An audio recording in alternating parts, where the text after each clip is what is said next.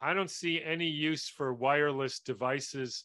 They're basically like putting yourself in the line of fire of a radiation emitting device.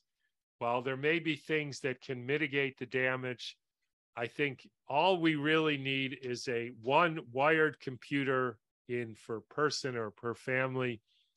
Hopefully, the culture we live in can provide safe and effective wired transmission services. And hopefully, there'll even be better ways of doing that as time goes on. But there's so many benefits, not only to your health, but your whole mental framework and outlook. And every time you have a wireless device, or whenever you have a wireless device, you are demanding the build out of a system that's blanketing the world with electromagnetic fields, which is a integral part of the tyranny that we're all facing. So I understand that's going to be something that's hard. A lot of these will be hard. Uh, and I wouldn't necessarily think you have to do them all at once.